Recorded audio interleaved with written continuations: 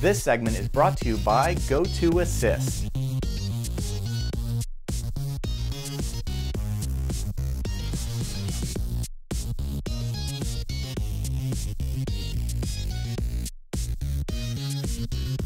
So why Kismet?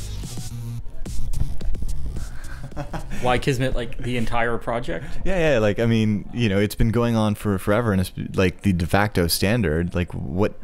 Since 2001. Yeah. And what, was NetStumbler even around?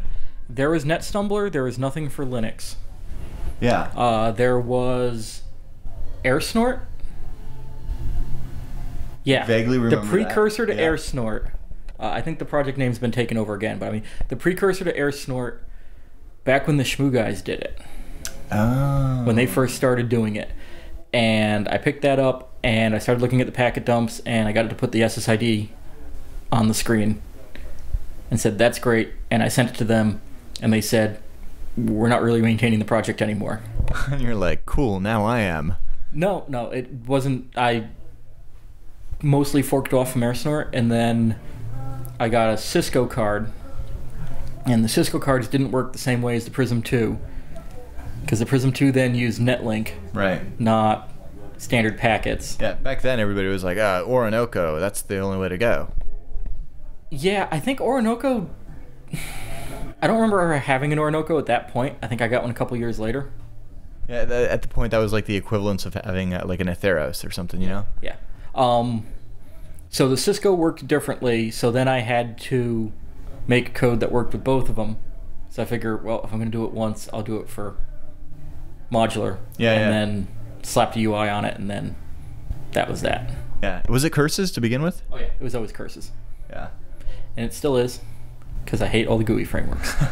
I know, right? I'm actually wondering why there hasn't been, like, has there been a GUI front end that I just haven't seen? There's been a bunch, and none of them really took off. There are a bunch of them are linked off the links page on Kismet now, on the website. There's a Qt one. I think there's been 2 GTK ones. And I've actually been talking with someone now about what might be the most interesting path to take, which would be WebSockets and JavaScript. Oh, just do everything in the browser. Yeah. That's hot. In fact, considering there's like a client and a server in the whole architecture of Kismet, you could like have one remote and just. Yeah. In fact, at that point, ooh, dude, Chrome on your Android phone. Yeah, that was pretty much a major driving factor of that, was being able to do mobile display, and then with the hacking I've been trying to do to get Kismet running native on Android. Oh, so you're actually doing a native Android like host mode, USB, plug in the card, or is this like just Wi-Fi it to your laptop or Bluetooth it to your laptop and do everything there? This was so you can, if you're slightly crazy, get the kernel drivers running in host mode in Java on Android in the Android framework without rooting the phone. So is it like most of those Android hacks where it's like, okay, so stand this way and point your elbow towards the moon? That's why it's not released yet. Yeah. Because right now, Galaxy Nexus Alpha, the original Alpha. The Realtek, the 11B. The 8187. So. Oh, I thought the 8187 was G. Yeah, the Realtek 8187. Yeah, that one's pretty good. Yeah. Huh. And so, any plans for that? Once it's more stable. It was the first Android program I'd pretty much written. I love this. The first Android program you ever write, and it's Kismet, you know, working in host mode with an awesome chipset. Your first PCB, you know, does wicked man-in-the-middle attacks. Like, have you ever sucked at anything? If you look at what I've written on Android for Kismet, it sucks. So, yes. But conceptually. What really happened with it was... Like, I'm wondering if there was, like, just, like, a little Dragorn one day that wrote Hello World, or was it all, like, native assembly, you know, bootstrappers first line, you know, first program? My first computer was a TI-99, plugged into the TV, one of those old ones. Right after TI stopped making them. I was about to say, you don't look that old. No, this was after TI stopped manufacturing those computers, so it was here's a magazine with basic. If you want to do something, this is the only thing that. You know, I believe in that truly. You know, my mom couldn't afford to get me a 486, so I ended up with a PC XT. You know, 512K of RAM, and again, like DOS 3.3, you want to play a game, write it in basic. And that's the way to do it. Yeah. So, yeah, that kind of bootstrap things. That's awesome. And so, just because AirSnort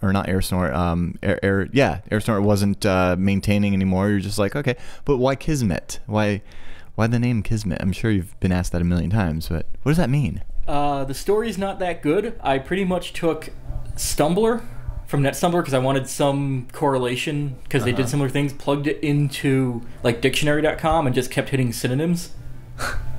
And after like 15 clicks of random synonym things, it wasn't, I don't even remember what the chain was, it hit Kismet, and I did a quick look online and there were no other projects named that, and I went, okay, good enough. That is so I love that. In fact, now I want to like take Shakespeare and take every single word and run it through 15 iterations of dictionary.com. Huh. Okay, so there was it a massive rewrite or just a massive architecture change just recently with Kismet? Tell me something about that. So this is now the third major architecture change. The first one was about 5-6 years ago, making everything more modular, making plugins happen, making the UI much friendlier, so you don't have to remember, magic keys.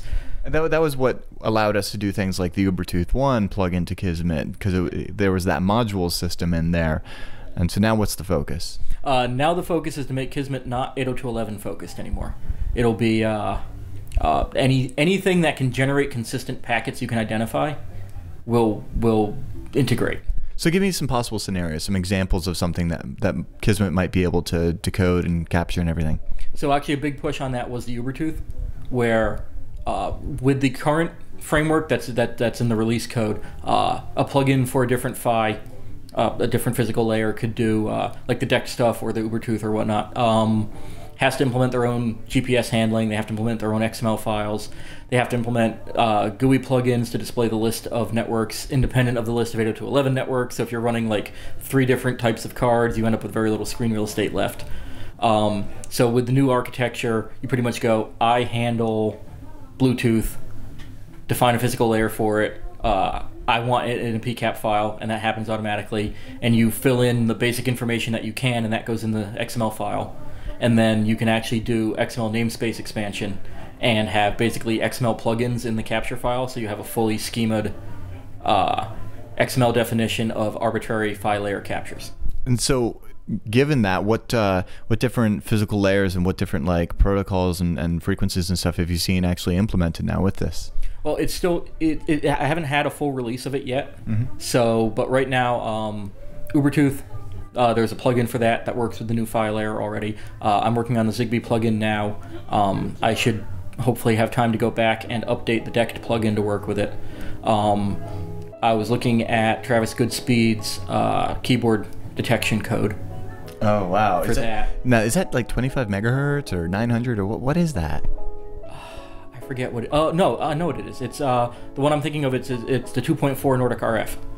Oh wow, that is so cool. And so since you understand the protocol. In IT, it's challenging enough when your team is working from the same office, and even more so if you're supporting members who work remotely. That's why you need GoToAssist by Citrix. You can take control of your entire IT world from one simple cloud-based platform. With GoToAssist, you can keep all of your systems up and running while keeping all of your users supported. Provide live or unattended support from anywhere, even from your iPad. And with GoToAssist monitoring, you get customizable dashboards displaying performance of all networks, servers, and desktops. Plus, proactive alerting allows you to fix small issues before they become big problems, so you look like a hero. I use GoToAssist to help my family with their computer troubles, and I wouldn't want to do remote support without it. Check it out today, you'll love it. You can get your special 30-day free trial today. Just head over to GoToAssist.com and click Try It Free and use the promo code HAK5. That's GoToAssist.com with promo code HAK5.